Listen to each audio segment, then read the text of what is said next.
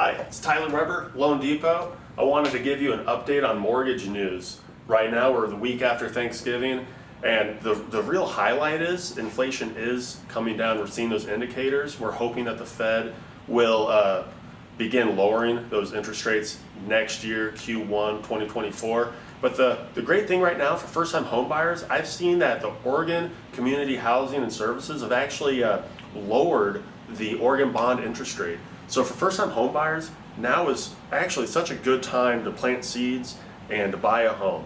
The reason is lack of buyers and less competition. So you can really get a good, affordable home.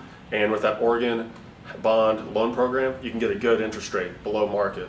So, hey, give me a call. I'd love to help you and do some Q&A. Thank you.